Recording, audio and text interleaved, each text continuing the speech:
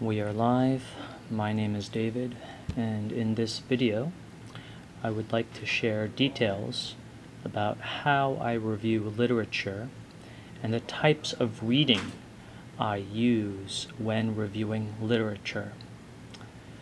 For this video, I will use literature from the second session of MITE6023. The first thing to know is the purpose for reviewing literature. In this case, my purpose is to develop a study on pedagogical technologists or technology coaches. And right now I want to know what has been done already to study technology coaches, and I also want to know how this has been done. So I start first with this journal article, Rethinking Instructional Leadership, a review. And this is basically a literature review article. And I go to the section on instructional coaching. I've already read this article. I read this earlier in the year, and now I am rereading this article. And I'm skimming this part, and in particular, I'm looking at my highlights. I've already read this article, and I'm reading what I've already found in this article.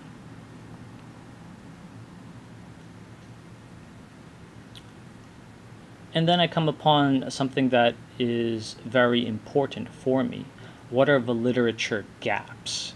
So this article describes what has been done, and then this article describes in this particular section what has not been done about instructional coaching. And after my skimming, I read this paragraph generally. I highlight some important points. In fact, I basically highlight the entire paragraph. I use a new color to highlight, and at the same time, I'm taking notes as I'm reading. So what are the literature gaps? And these are explicit gaps, but I also identify, based on the article, implicit literature gaps. So I write those down too. Okay. So as I'm reading generally, I notice that this author is citing Bean et al. 2010 twice in this article, or in this paragraph, so this is important. So I go down to the references, I scan for Bean et al. Hello.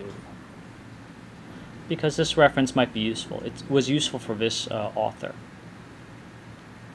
And I see this, and I highlight it in my yellow color.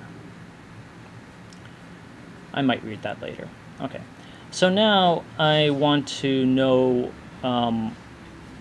about the literature that this author reviewed. How much and how did she find it? So I go to the methodology section of the literature review, situating the review theoretically and methodologically. And I read this intensively, because I don't recall reading this the first time I looked at this article. So I identify her conceptual framework for distributed leadership. I highlight this in yellow, and I write this down, because this may be a useful conceptual framework for my study on pedagogical technologists. And now I come to the bits where she describes how she found this literature through snowball sampling, the types of data that she found through snowball sampling, and identify some strengths and some weaknesses and some gaps. For instance, there are 129 sources. I don't know how many are actually about instructional coaching, which is what I'm interested in. In addition, this author is categorizing and coding, but there's really not much description about the categorizing and coding, and I'd actually like to know a bit more about the categorizing and coding. Okay, so this is how I've read this article. Going to another piece, my literature review. In the same way that this other author is conducting her literature review, I similarly go to my references, and I'm looking for seminal or recent works, and also important works about technology coaches or ICT coordinators. And ultimately, I'm very interested in their methodologies. Now, how do I know something's important? Well, I actually take a look at the journal, and this comes from my personal knowledge. So I see that, okay, this article is about educational technologists, teachers' college records. So I'm skimming right now. I'm skimming through these. This is more than scanning. I'm skimming, looking for prominent journals and also relevant titles. So I identify these in blue. I identify the combinations of relevant titles and prominent journals. I highlight these. Ultimately, I'm going to read these articles and read specifically the methodology sections. So this is actually my snowball sampling of literature review.